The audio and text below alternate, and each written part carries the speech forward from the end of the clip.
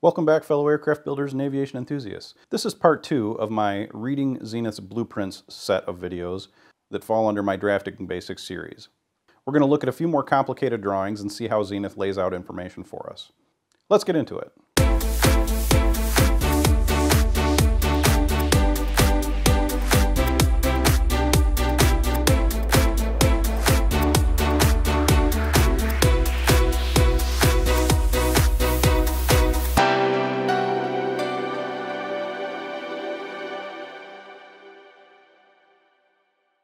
So the very next drawing in my particular plans package here is the exploded view of the rudder. This is essentially very similar to what an isometric drawing is, which this is showing you the pictures of the parts and how they fit together.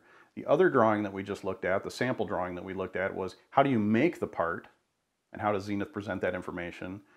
This is how those parts fit together. So when you get to your first section of making actual parts in the airplane, the first drawing you're going to come to is the exploded view of the drawing. And that's going to show you all the parts in that particular sub-assembly of the plane, in this case the rudder, how those parts fit together, and where they're located in the assembly. Now you can see here there's no measurements on this drawing. This is basically just giving you an exploded view with the parts are listed over on the right side here. We have a key that shows you what all parts are contained in this assembly, and then a pictorial of roughly how these things go together. But there are no dimensions in here given. This is just the pictures of the parts and roughly when you stretch them apart, how they kind of look. So you can see there's rivet holes denoted on the rear skin, the rear ribs here. We've got doublers, we have a spar, we have rudder brackets. Here's the rudder horn and bracket, the lower one, the upper bracket here, the nose rib, the tip rib, and a bracket to attach that, and then the nose skin. So all these things are just kind of pictorially noted for us so we can see how this airplane goes together. So we'll move on to the next series of drawings in this rudder assembly.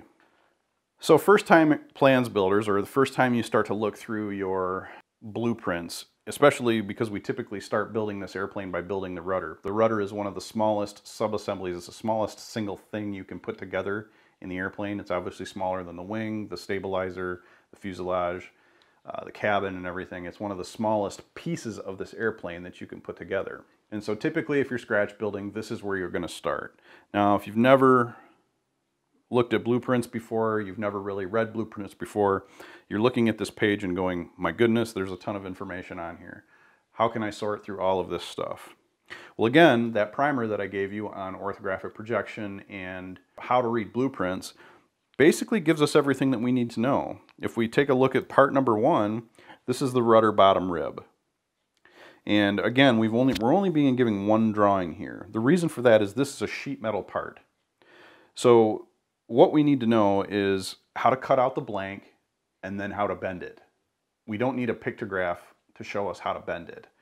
We can see here that we've got bend angles listed on these flanges. So we've got a rear rivet flange here, and then a bottom part of this flange here, which actually makes up the lower part of the skin of the rudder. And we can see all the relevant dimensions we need here to make this piece, just somewhat triangular in shape. They're also giving us information here with these dash, it's a solid dash, solid dash, solid dash line series, which indicates a solid object or a cutaway of a solid object. They've got this labeled form block. So we know now we've got dimensions not only to make the outline of the part itself, but we also have dimensions to make form blocks, which is how we hammer this metal around a chunk of wood to make this part. Now I like to make this part mostly in a bending brake for the skin sides if you've got enough clearance, because this tip only has an 8mm clearance at the very tip and you're bending very wide flanges when you make this. But the back, and then the back piece I formed around a form block. But again, we've got how wide is this part, all the relevant pieces. We've got relief holes here with a dimension or a radius given to us, a diameter or a radius. I believe that's a diameter of 4.8, which is going to be 3/16 of an inch. How tall does this flange need to be? What is the dimensions on it? When you lay these things out, you generally are going to run a center line to measure off of. So this would be 4mm on one side of the center line, 4mm on the other. 24mm on one side of the center line, 24mm on the other, so that you're making a symmetrical part. Again, we'll get into some of those details later in the series. But you've got all the information you need. Now, this is a fairly busy drawing, and there are drawings in this blueprints package that are much busier. They have more datum lines. This would be a datum line here, datum line here. You can see they've given us measurements here. Now, this gives us a somewhat overall measurement, but it doesn't measure to the back of the flange. But we know that the points here have to be 62 millimeters from this datum line, and that the end of the tip here has to be 580 millimeters from that same data line. So generally what you're going to do is be measuring from some set of coordinates. And again, when we get into actual parts fabrication and laying out parts, we're going to talk about how to do that. So for right now, just understand that there's a lot of information on this one page, but it's all pretty clear, if you look at this, how to make this part. If we take a look at this part number, we know this is part number 6. It's revision number 0. It's called the rudder nose rib. It's made out of a thickness of 25 thousandths of 6061 T6 alloy. So again, it's a piece of sheet metal. We know that they've inserted a form block notation here that locates where you can put tooling holes. Tooling holes are used to clamp the materials together. I have other videos on how to make form blocks and how to do tooling holes, but they've given us this here as a center line here. And there's an edge line here. Those are the two datum lines that we're going to measure off of. And we've got some basic dimensions here on where to locate things like radius, center points, how thick things need to be, how wide these flanges need to be, the bend angles of the flanges. Here, this is a flange. So on the pictograph, the sort of 3D image of this part, you can see that this is bent up and it's got flutes in it or crimps all along the edge. It's because you're bending over a curved surface. And as you do that, there's excess metal on the inside of the radius that needs to be taken up, and the crimps do that for us. That we crimp the metal so that it follows this radius as we bend it around the form block. So again, we've got a form block here. They've given us up here a grid that shows us how do we make the form block. Everything is based on XY coordinates. That's why we have X and Y. This is our X line here, although they don't label that as X. And then these are our Y lines here. Now, because this is a symmetrical part, Y is this direction and Y is this direction with 0 in the center. We don't need Y1 and Y2 for top and bottom, which you'll see in other drawings, because it's a symmetrical part. On things like wing ribs, rear ribs, and things like that that have a different curve on the bottom than they do on the top, you'll have a complete second set of Y coordinates to draw the curve there. But you can see here, we've got measurements for the form block that basically tell us how to achieve this curve. We're going to measure X from 0 out to Y. So here would be 42.5. We're going to measure out 50 millimeters from 0 and up 50. And then so on, 100, 150, 200, 250, 275, until we get coordinates that are strategically located along this line that will allow us to connect the dots and make that curve. But all that information is there, and then they give us the spacing on the crimp locations to take up the extra material we're going to run into. So it's very simple. You can see they've done that over here for the tip rib. We've got straight bends for the rear ribs over here, so there's no coordinates, but the tip rib also has curves. It has coordinates. We've got bend angles for the flanges. And again, I've got another video that shows you how to make these form blocks. But moving over here, then we have some simple parts. We've got a bent strip, and that attaches the rudder tip rib to the spar, and then the spar doubler, of which there are 2 required. Again, only one drawing, because we know how thick the material starts out as. They tell us how long it needs to be, and then we just have to fabricate it to these dimensions. Here they do not list a developed length, which would be how wide you need to make the part when it's flat. Because everybody has a different bending break and everybody's going to use different methods to build these parts, the developed length is often only appropriate for whatever method Zenith uses to make their parts on. If you use a different way to bend it, or you clamp it on one side or bend it on a different side than they would using their commercial equipment, you may end up with a different result. So there's a little bit of experimentation involved in making some of these parts, and a lot of people complain, well, there's no developed length, I don't know what dimension to start from. You will get used to figuring out what your developed length needs to be based on the equipment that you're going to use to do it. I can't really say it any simpler than that.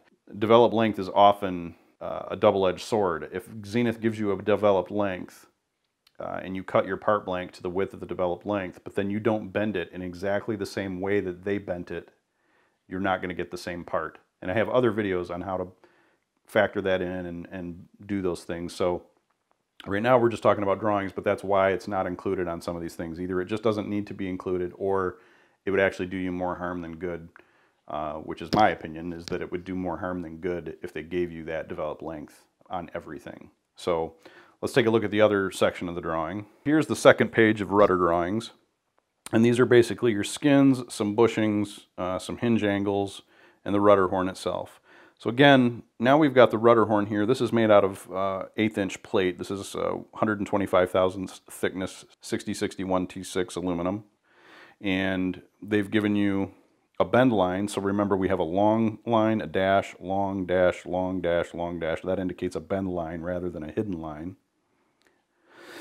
We have a series of dimensions located, and again, drawing these is different. You might say, well, there's no edge datum here and here, noting how far to put certain things. Well, this is a symmetrical part, so often you have to figure out that there's a center line here that you need to measure off of. The reason that these edges are not depicted by a measurement here is because they're drawn with a radius. You're either going to use a compass or a circle template to draw these based off of where the coordinate is located rather than the edge of the part. So the way that I fabricated this was I basically drew a center line.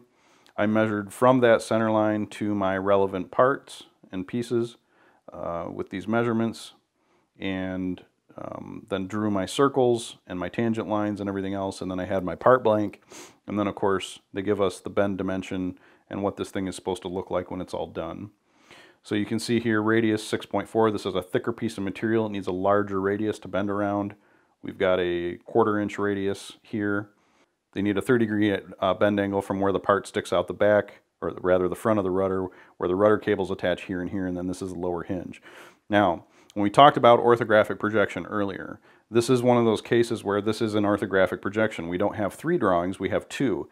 This is the top view of the rudder. And if we project those dimensions over to the right, this is going to be the edge or side view of the rudder. So you'll notice the bend line, if we were to carry this line all the way across, comes here to where the angle bends. And they tell us that this needs to be 58 millimeters. So that's what we would clamp in our bending brake. Clamp 58 millimeters. The sight line would be at the top of the brake. We would see that, and then bend that flange up 30 degrees, and that would give us where these are. Now, one note, when you actually go to fabricate this part, bending that little bit of material up 30 degrees is extremely difficult, so what you actually want to do is make the part a little large and then cut these parts out later. You're going to want to draw them on there, but then you would want to cut them out later and finish it off that way. If you were just to make this exactly like this and then try to fold up these little 3 tabs on that bend line, you wouldn't be able to do it even on a very heavy duty brake. The material just isn't going to do that for you. So again, that's a little bit off topic. We're talking about fabrication, but this gives us the dimensions we need the part. Again, learning your own tools, learning how your bending brake fabricates for you, how it works. That's a little bit of experimentation, trial and error, but that's, on the builder. That's part of the fun of scratch building, is learning how to do it. Zenith doesn't hold your hand all the way. In fact, they don't hold your hand at all. This is just a set of blueprints. They've given you basic information. It's your job to figure out how to do it with your shop tools, your skills, and what you have available. And many builders use many different ways to do it. So this is basically going to be blueprints interpretation, but keep in mind there may be times where you have to leave a part large in order to be able to fabricate it and then cut it down later. Over here we have the upper rudder hinge bracket or angles. This is a different kind of part. This is actually made from extruded 3/4 inch by 3/4 inch by 0.93 inch aluminum angle. So you don't form this. This is also orthographic projection. If we were looking straight down on the top of a piece of extruded angle, we would see the flat piece of the angle here, and then this line denotes the edge of the angle. And then if you were to look at this piece of material straight on, so this would be what I would call the top view, although it really doesn't matter because there's 2 of them and it depends on what orientation they go on the airplane. But basically you have one face of it that shows you the edge of the angle here and then the flat side. And then you have another face of it that shows you the edge of the angle here and the flat side. Now what they don't have here are a series of little tiny hash marks that denote where this trapezoidal piece is, but I mean that's basically unnecessary in a drawing like this. So how we're going to fabricate this, we're going to cut a 95mm piece of aluminum angle. We're then going to trim it 37.5 inches inward so that there's a 20mm flat section here, and we're done. We're going to make this part out of extruded 3/4 by 3/4 inch material using 0.93 inch thick material. I will tell you, 93 thousandths thick is a custom extrusion from Zenith Aircraft. It's expensive and it's only available from them as far as anybody knows at this point, or as far as I know. So most of us scratch builders elect to bump it up to 1/8 of an inch, but that does require a little bit of creativity on some of these dimensions occasionally where it's relevant, because bolt hole locations and things like that get a little dicier when you're starting with thicker material. So just keep that in mind. But at last I knew you were not able to find 93 thousandths inch extruded angle anywhere except Zenith themselves. To have them ship even one piece of 12-foot extruded angle or 2 6-foot pieces or whatever is very expensive. So most of us just get 1/8 inch locally, 3/4 by 3/4 by 125 thousandths or 1/8 inch thick. That's pretty much it for Blueprints interpretation on this specific drawing. That's just a primer on how to read Zenith's blueprints. Thanks for watching. We'll see you next time. For more information about the Zenith STOL CH750, please visit Zenith Aircraft Company online at www.zenithair.net. If you liked this video, please give it a thumbs up and consider subscribing to my channel. Be sure to click on the notification bell to receive all the channel updates. For additional information on the project, check out my blog at gregsplane.blogspot.com. You can also contact me directly at gregsstolch750@gmail.com. As always, thanks for watching and good luck with your projects.